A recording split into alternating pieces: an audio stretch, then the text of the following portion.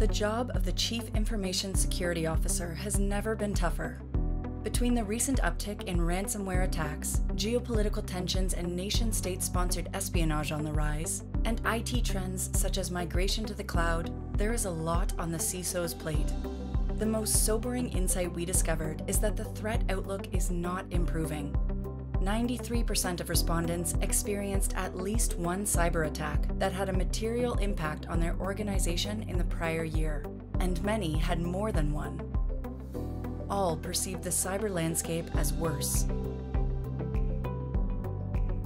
As good as our network control has become, there is still much more work to be done. The breadth of connected assets is largely unknown. Security leaders' efforts to control connected personal assets and workers' online behaviors are not as strict as they likely should be. Both training and controls can still be improved.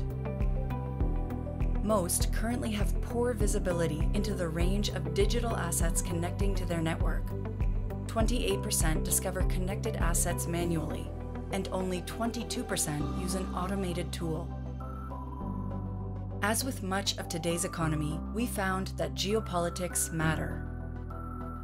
Over the past 12 months, new initiatives in zero trust, supply chain, and threat intelligence were implemented. 58% took defensive actions resulting from increased global tensions. While budgets continue to grow, cyber investment protection is mixed.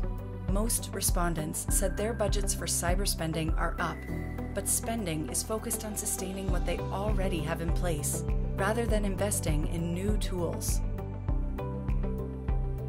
As further protection, 90% carry cyber insurance.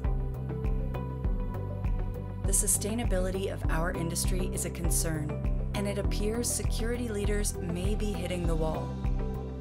Respondents indicated more concern about their own level of burnout than that of their teams. Are too many years of too much pressure taking a toll? Overwhelmingly, our respondents are very concerned about insufficient qualified resources, which is adding to their anxiety. Does this sound familiar? You are not alone.